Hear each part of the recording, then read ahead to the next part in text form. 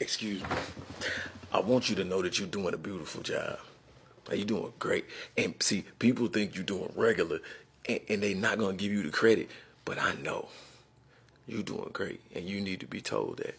Because there's a lot of situations that you've handled yourself amazingly in when you should have smacked the shit out somebody. Yeah.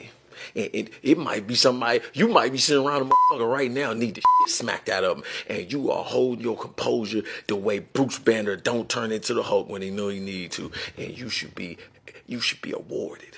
You need a Medal of Valor.